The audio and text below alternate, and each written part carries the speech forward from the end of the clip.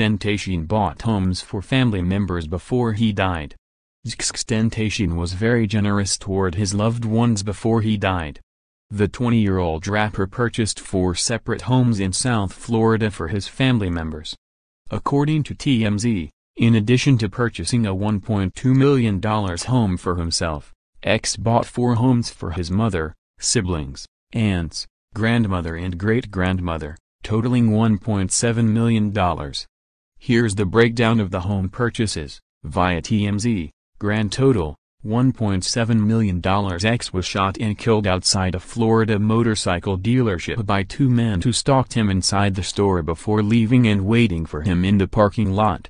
Police identified Dedrick Williams in the store surveillance video by his distinctive orange sandals. Williams' 2 accomplices are still at large.